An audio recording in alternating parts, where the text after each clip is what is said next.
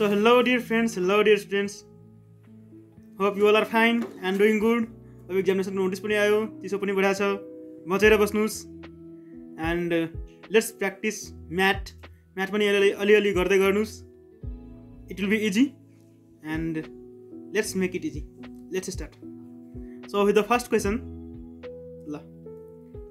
there are two examination room A and B.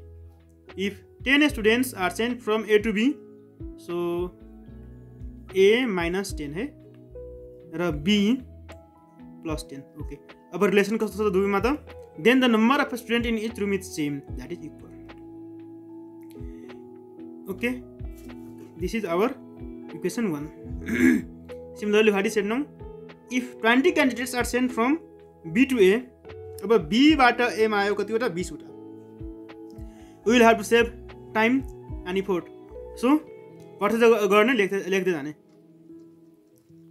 20. Then the number of students in A is double the number of B. That is A plus 20 is equal to 2 into B minus 20. ठीक छ. अब मलाई निकाल्नु के छ भने the number of students in room number A is. अब A को students निकाल्नु पर्ने छ. So we will take it as B is equal to A minus 20.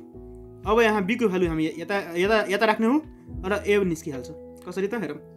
A plus 20 is equal to 2A minus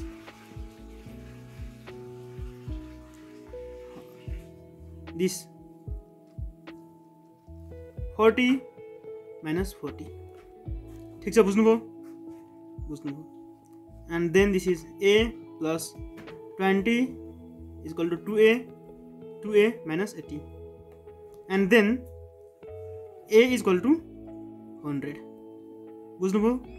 छिटो गर्ने, फास्ट गर्ने, एक दुईटा स्टेप त माइन्डमै उडाइदिने, सब स्टेप गर्नु पनि पर्दैन. And hence the answer is option number C, and that is 100. Next question, question number 2. 10 women can complete a work in 7 days and 10 children takes 14 days to complete the same work. अब यहाँ women र children गरी दुईटा entity छ. हामी के गर्छौँ त? एउटा एन्टिटीमा कन्भर्ट गर्छौँ. Okay, so we have women and children. र निकाल्नु पर्ने के को छ त? 5 women plus 10 children. ओके, यसबाट हामीले के थाहा लगाउन सक्छौँ कि यसबाट हामीले थाहा लगाउँछौँ कि this one woman is equal to 2 children. Why? Because one woman is doing her work twice that of children. Okay, so जम्मा children को terms मा कन्भर्ट गरौँ and it will be 10C plus 10C, that will be 20C. हामी चाहन्थ्यौँ भने women को टर्ममा पनि convert गर्न मिल्थ्यो, but it would come in fraction 1/2 को टर्ममा आइहाल्थ्यो. Okay, as 5, this is 1W is equal to 2C हैन. अब वुमेन को टर्ममा लियौँ भने दुईटा चिल्ड्रेन छ. अब हामी चिल्ड्रेन को टर्ममा यदि लियौँ भने C would be 1/2W. यहाँ 10 छ, 10 को आधी 5 हुन्छ. सो त्यो टर्ममा यहाँ समस्या धेरै हुँदैन, तर यस्तो केसमा समस्या हुन सक्छ. So prevention is better than cure, and therefore we will try to bring everything in even, and we will take 1W is equal to 2C, and hence we have to find work done by 20C. And how many days will 5 women and 10 children? So this 10 children will do that same work in 14 days. Therefore 1 children will do one work in 14 into 10 days, and therefore 20 children will do the same work in 14 into 10 by 20, that is equal to how much? 7 days. And hence 7 days, that is option number C, is the correct answer. Next, now let's come to question number 3, and here is Sam purchased 20 dozens at the rate 375 per dozen. So CP becomes this much, and he sold each one of them at the rate 33. So SP will be how much? 20 into 12 into 33 ठिक छ each 1 छ र यसमै हामी यो पनि हेर्छौँ कि मल्टिप्लाई कसरी गर्ने डिभाइड कसरी गर्ने म्याथमेटिकल क्याल्कुलेसन कसरी गर्ने फास्टमा कसरी गर्ने अनि सुरुमै नगर्दिने न त सुरुमै गर्नुभयो भने झन्झट पनि हुन्छ पटक पटक गरिराख्नुपर्छ एकचोटि लास्टमै गर्दा राम्रो हैन सानो सानो छ भने बिचमै गर्नुहोस् सुरुमै गर्नुहोस् ओके नाउ यहाँ since profit percentage तोकिदिएछ so we can directly processed further as profit percentage equal to SP minus CP by 100 by CP into 100 okay and so SP is 20 into 12 into 33 minus CP is how much 20 into 375 and by 20 into 100 okay so अब 20 हामी common लिन्छौँ र तलको 20 ले माथिको 20 हटाइदिन्छौँ बुझ्नुभयो हामी अहिले एक्सप्रेस दिनु जाने 12 into 33 minus 375 by 375 into 100 okay